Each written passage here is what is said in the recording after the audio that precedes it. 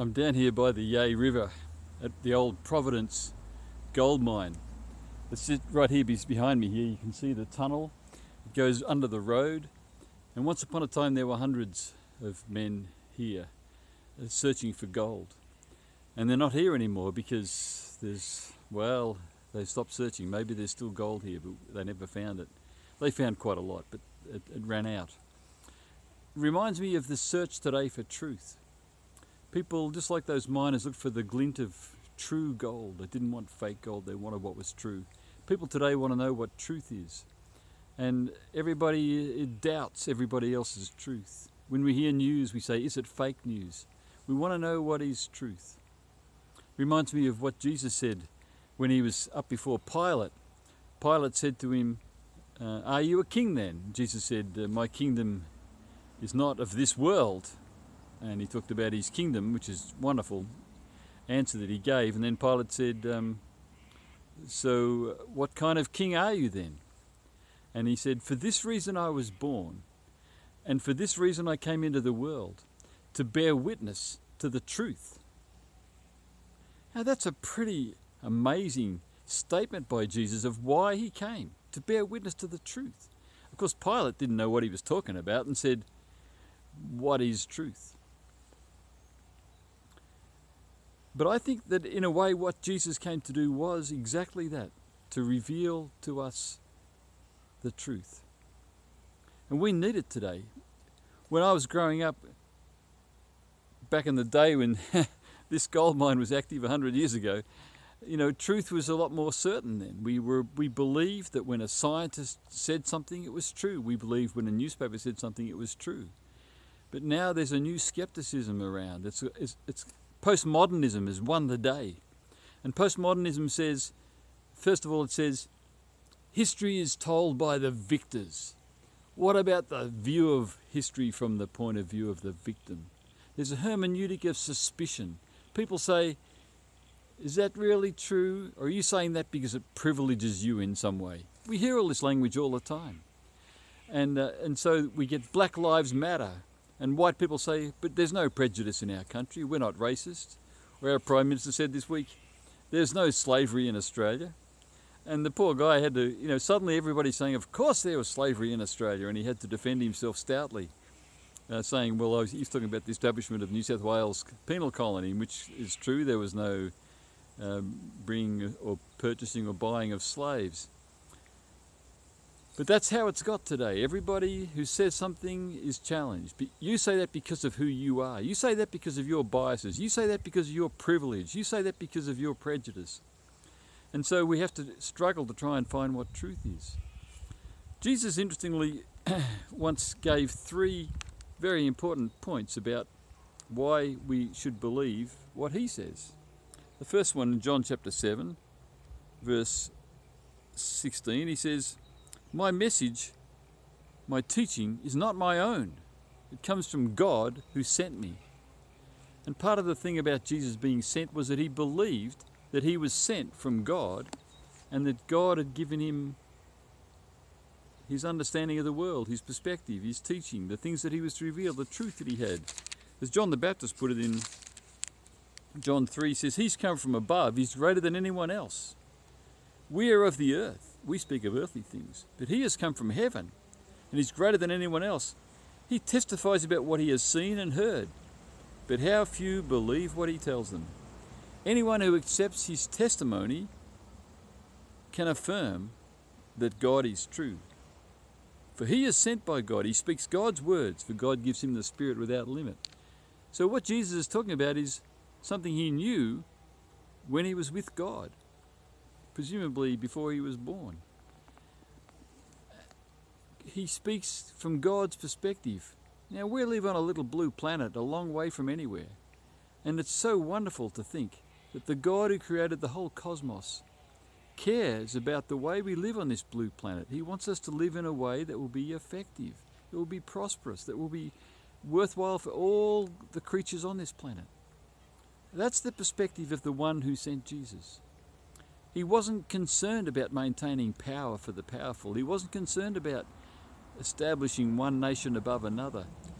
He wanted a kingdom that didn't come from this world, but that came from above, and that would be for the good of all. And so he had an amazing perspective.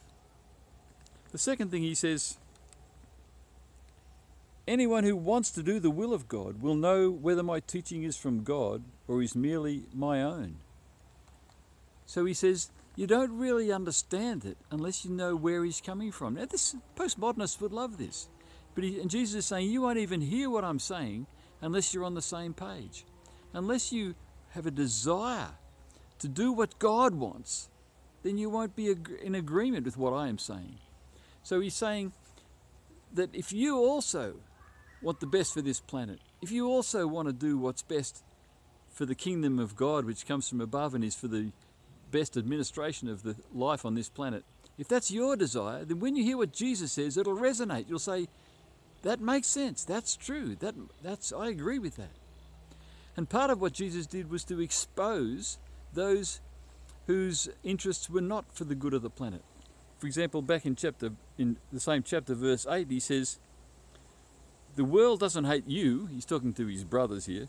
He says, but it hates me because I bear witness that it is evil. When Jesus walked around and spoke the truth about God, it revealed who was with God and who wasn't. Those who were religious people but were more concerned about establishing their man-made rules and reinforcing their position of power in a religion.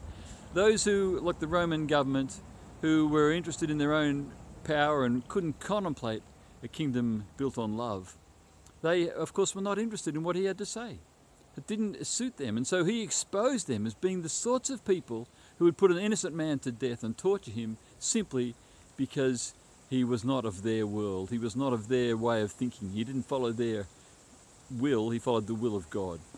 So he says, if you want to know what I'm really saying, you've got to understand where I'm coming from, and you've got to share a similar passion for the truth and for God. And the third thing he says, which is very wonderful too, he says, those who speak for themselves want glory only for themselves, but a person who seeks to honor the one who sent him speaks truth, not lies. See, it's about who you're doing it for. And this is exactly what postmodern people say. The postmodern people say, you know, you can't trust scientists anymore because they're only working to get another grant. You know, who's paying them? Who are they speaking? Whose honor are they seeking?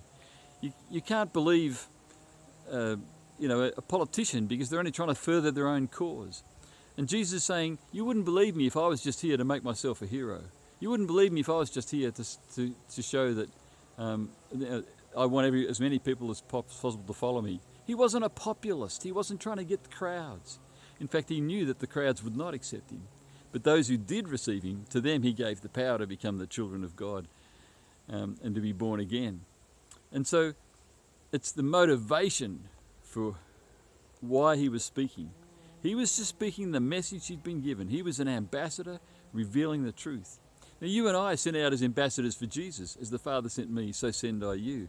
But we're not speaking like he was. We're not revealing what God has shown us. We're revealing what God showed him and what we learned from him. We're at a different level to what he was. But how do we find truth today? How do we find truth in church? How do we know who to believe? I think one of the things we have to do is to get out of the bubble and learn to see other perspectives, to see where our perspective lies. For example, imagine you live in a house and you've got a leaking tap and it begins to form mold. And pretty soon there's mold, quite a bit of mold in the house, and it's quite a distinct smell. After a couple of days, you won't even notice it. You'll go in and out of the house and your nose will be accustomed to it and won't register that smell anymore. But someone new comes in and they go, wow, this house smells like mold.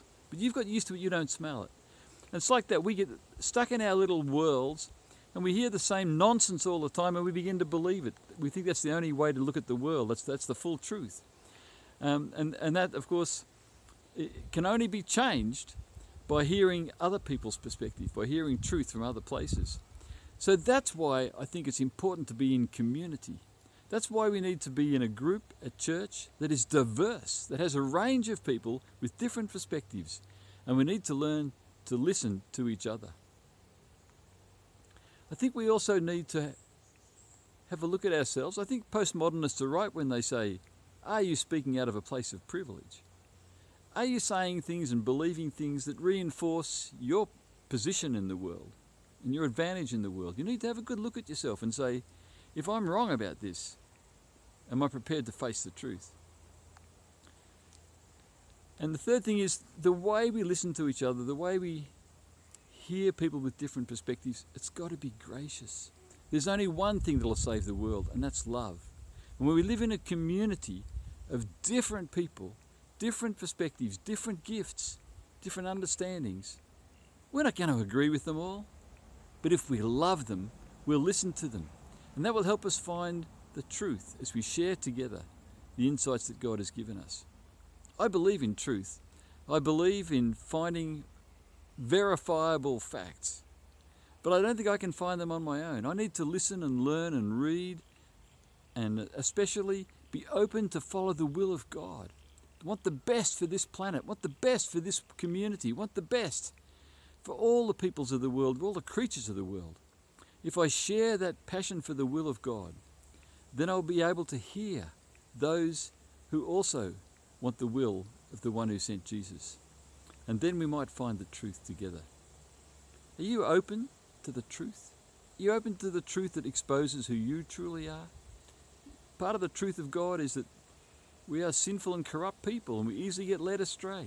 And we need to understand God's condemnation of that limited view of thinking about ourselves. We also need to understand God's forgiveness because of the cross.